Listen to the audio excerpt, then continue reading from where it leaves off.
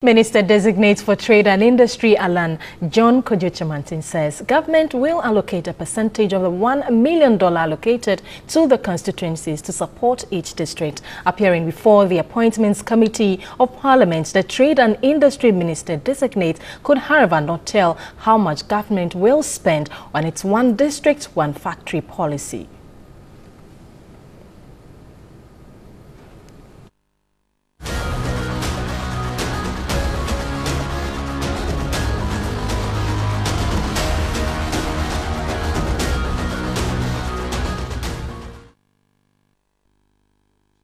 The Trade and Industry Minister-designate said the one district, one factory policy was first started in the first NPP administration but could not be implemented before they left office. He said government under the policy will look at existing companies that are viable and support them to be district enterprises. We believe that if they are able to enhance their competitiveness, they will be able to create more jobs and also enhance our revenue generation. What will you be seeking to do and within what timelines?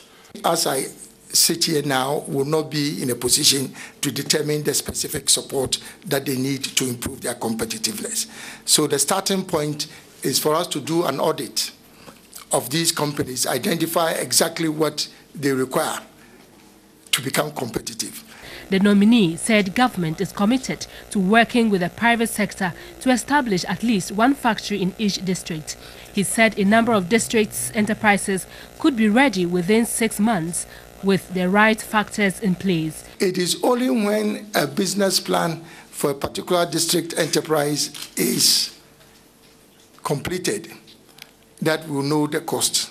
Once we know the cost, we have to come to an agreement with the potential investor what kind of equity, debt proportion, government's contribution that will be desirable. So we are not talking about state enterprises where government says that we are putting X million cedis behind a particular project. Alan Kyeremanten said government will raise funds from the Consolidated Fund and other innovative means for the project. On sugar factories, the Trade and Industry Minister-designate said government will bring in more investors to establish more sugar factories.